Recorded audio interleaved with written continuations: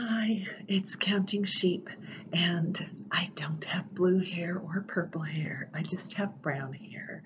But in the lighting on this laptop, it just gives me colored hair. So um, that's what you get. But I'm going to just do a hopefully relaxing video tonight. I want to chat with you a little bit and catch up and listen a little bit. And then I'll probably use my hands and do some affirmations with you. And there have been some things on my mind that I wanted to chat about. And maybe I'll listen first so that you can tell me what's going on with you. And then I'll tell you some of the thoughts I've been having that I seem to be feeling kind of strong about. So I thought I would put them out there. So, first of all, tell me how you're doing, what you're doing, anything you want to share about what's been going on with you lately. And we can do both some of the rough stuff and some of the great stuff, some of the gifts that might be coming from it. So I'm going to deal with just having the speaker on my laptop so that I can have some freedom here. And I'm just going to listen to you for a minute. And you go ahead and tell me about something that's been going on with you that's maybe not your favorite thing to be experiencing. Okay? Yeah, go right ahead. Mm-hmm.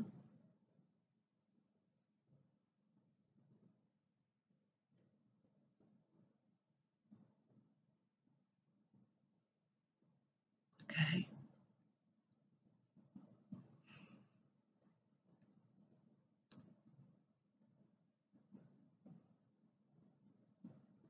Yeah,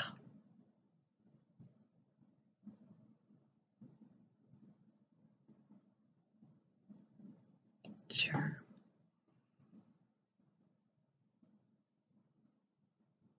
That's the tough stuff.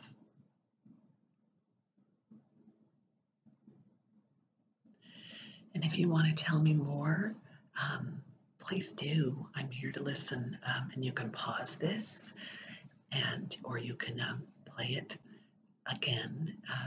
But I would love you to just share anything you want to. Okay. Thank you for telling me the tough stuff. Um,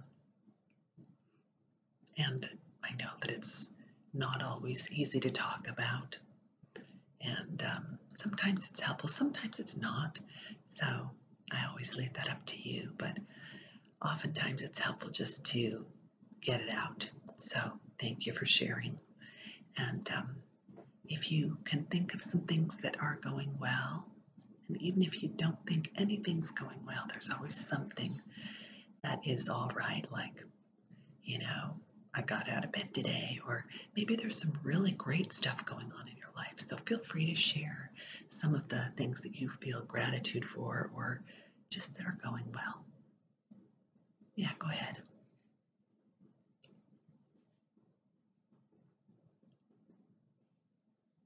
Mhm.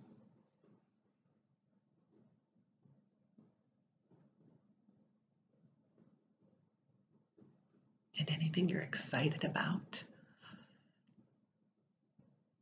even possibilities. Okay, great, great. Thank you. Thank you for being willing to share, and I appreciate it. And I'd love to share a little bit too. And I'll see this blue hair while I do it. And thank you for listening to me. Some of the rougher stuff, which is going to probably be part of what I'm going to talk about, and then I'll do some affirmations. But have gone through some loss this year, and it tends to knock me back a bit. And I've been thinking a lot about it. In the last few years, people that I love very much and some family have lost several people, and three of them, unfortunately, I have lost to suicide. And at both family and very close friends. And I find that every loss is unique, and every loss has its rough things and even some blessings in every single one of them. But it's been challenging, and I won't go into detail about those, but I do want to say that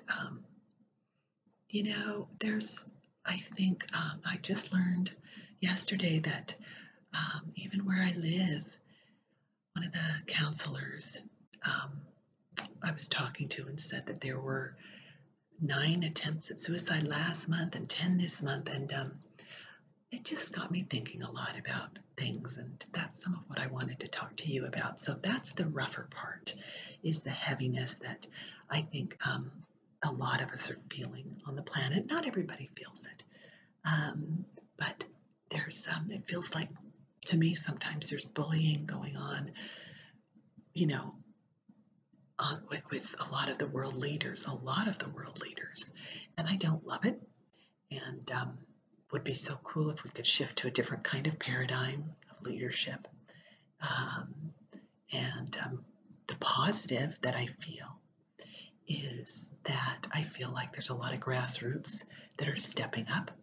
I feel like there are a lot of movements, people marching for things that they feel passionately about, and people standing up for the issues that are personal to them. Activism is coming more to the forefront as we see racism and sexism, all these isms coming back again. And I say coming back again, and they've always been there, but we're looking at them, I think, again, possibly in a new way. And certainly I am. So the positive, I suppose, is that I'm getting to reevaluate again. Where am I prejudiced for or against something? Where do I make judgments that I'm unaware of? What filters do I have on? I mean, there's so many that I'm not even aware of, but I can look at those that I become aware of and say, okay, am I wearing a filter as I look at this situation or at this person or at this opportunity? So that's maybe what's coming up. And I also, with the losses, I find that I judge less when somebody's having a hard time. And I still can be a judgmental person. I think we all are in different ways. But I find that I can't know what someone's heaviness is or what's making them happy or sad. It's so personal to them. And what I'm coming to, and so this is where I'll share what I hope is more positive. There's that old saying, we are the ones we've been waiting for, or we are the ones we've been hoping for. And I've heard that over the years, and always thought of it as a call to activism on a certain degree of not sitting by and letting somebody else take up that burden or be active about that. And I think we each have to find the things that we feel passionate about being activists about. And for some, it's the environment. It can be many different things.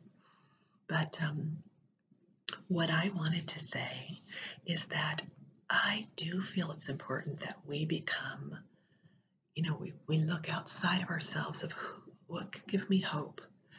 It feels so hopeless on the planet. It feels so hopeless with these world leaders or with my boss or whatever your story is, whatever my story is of hopelessness, that I've got to be that place of hope for others. In other words, I think it's a calling that is maybe really strong right now on the planet to certainly show up for ourselves, but it's bigger than that. I think it's about if I want to feel hope, I have got to be the person that people can feel hopeful toward. I've got to be the safe place for people. If I want this world to be safe, I've got to be safe. I've got to make sure I'm safe. I've got to make sure it's safe for others to share with me, um, and for them to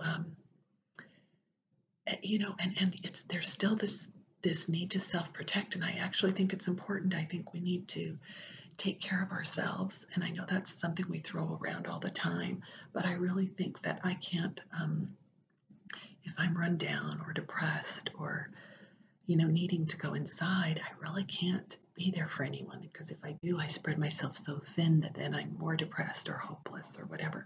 But if I take the time to do what I need to, and sometimes it's watching an episode of Ellen, and laughing, watching something that makes me laugh or that makes me feel good, makes me feel safe, makes me want to be loving, makes me want to be kind.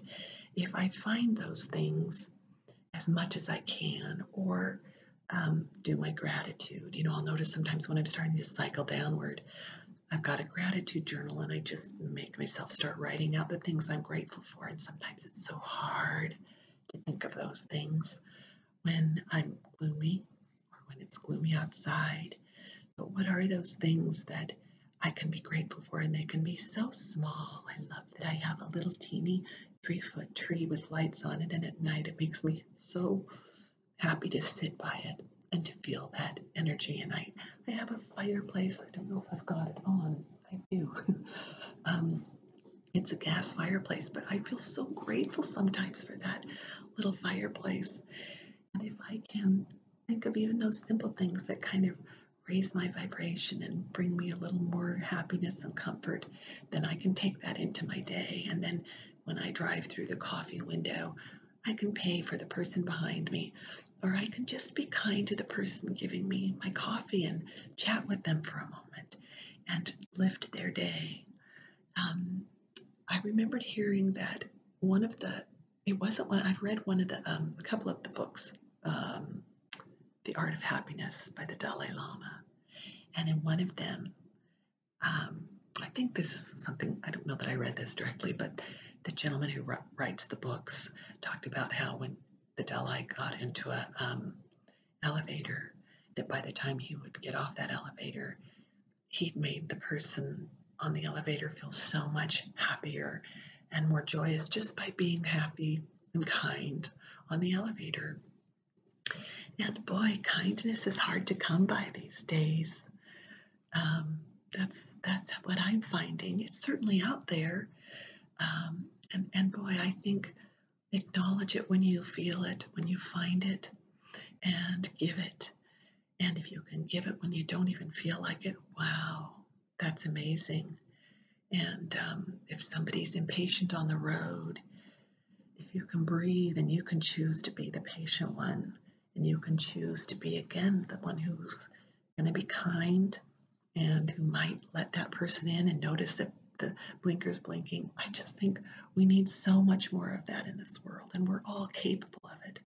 We're all capable of making the simplest of exchanges feel kind. And I'm certain that I have had people express to me how grateful they were just for a smile, when you really make eye contact and smile at someone and help them feel seen by your smile, not just a smile, but a smile. That's a real communication. That's such a simple way to give. It doesn't have to be money. It doesn't even have to be lots of time. But giving that. And that said, I also want to leave room for those times when we need to just be compassionate for ourselves, because we are exhausted and we don't have anything left to give in that moment. And in that moment, it's time to turn inward and just give to this one and just love you and rest or retreat and go to your own space so that you have something full again that you can go out and love and share and give. And gratitude is a great simple way that you can quietly help yourself feel better. So I'm going to do some affirmations, and they're going to be about you being the one who is hopeful and loving beautiful and kind. And because of that, you make this world beautiful and kind and safe. And we need that safe world, and it's simply up to us. I can't change anybody else's response. I just can't. I might sometimes be irritated and wish that I could, but I can't. I might be able to influence it, but it's going to be a more pleasant world if we all choose on our own to be the kind one, to be the safe one, to be the loving one. So when you can, right? And if you know you can't, then go and withdraw and be by yourself rather than spewing venom, right? Go back and take care of yourself and do what you need to be kind to you so that you feel like being kind again. All right? So I'm going to just do some affirmations, if that's all right. And is that okay? If it makes you uncomfortable, you can stop here. But if it's comfortable for you, I'll just kind of play with my hands gently and bring some good energy to you, hopefully, okay? I'll get a little closer here. And I'm going to tell you some things about you. First of all, you are really beautiful. And I love having the opportunity to spend time with you. And it's been too long. So thank you for spending time with me. You're gentle. You know how to be gentle. You know how to be loving. You are considerate. You're patient.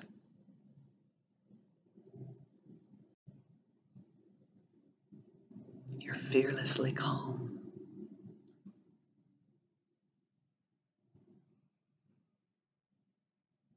Your softness is so courageous.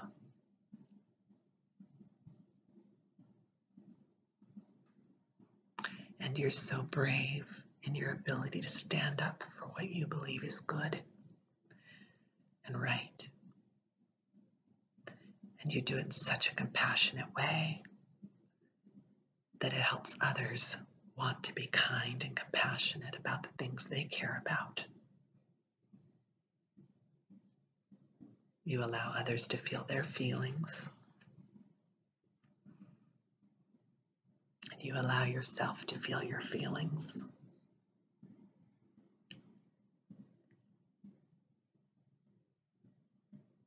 I love that you're not afraid to be playful and to not take yourself too seriously. You allow people to play with you a little bit, maybe even tease you a little bit. And when it feels like it crosses the line, you find kind, safe ways to protect yourself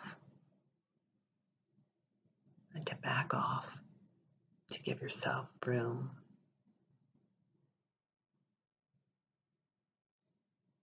To care about you, to be loving to you. You're strong.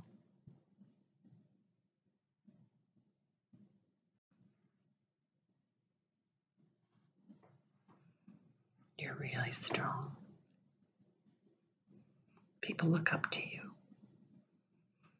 They watch you, and your integrity is moving and powerful. And regardless of the things that others say or don't say, you hold to your integrity. You know when to speak up. And you find powerful and kind and compassionate ways to do so. You notice the leaders that speak to you in ways that are kind and compassionate.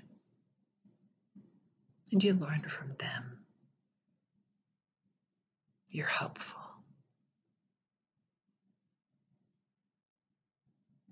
And you are hope. You're compassionate. You are compassion.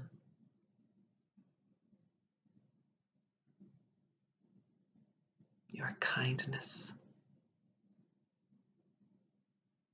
You are goodness.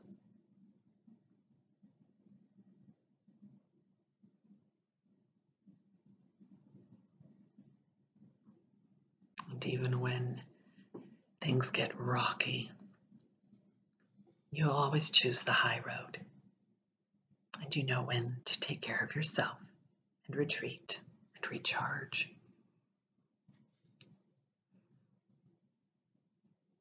You're loving. You are love.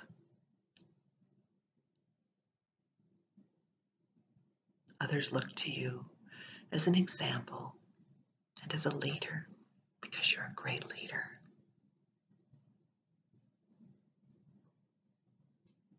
You know when to be tough and express tough love, and you know when to be soft and to bend. You have a good balance because you are very balanced. You know when to protect yourself and others, and you know how to stay open in safe ways. You make this world a better place with every single breath you take. You breathe your uniqueness into this world every time you breathe out. Every single time. And every single breath is courageous, strong,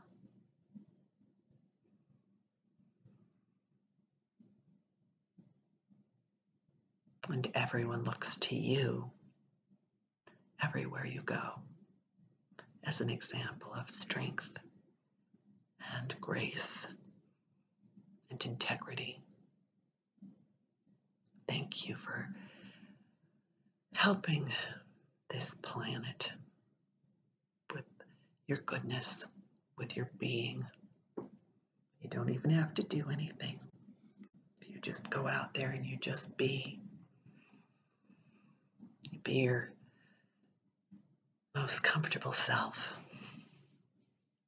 That's a gift. It's a gift to me. It's a gift to others. Because you're beautiful. And I want to thank you for spending this time with me and sharing your beauty with me. And I hope you share your beauty even more with the world. Be conscious of it. And continue to make this world a more beautiful place and to help others on the planet see how beautiful this world is. Sending love to you. Thank you so much. I love you. Have a good night.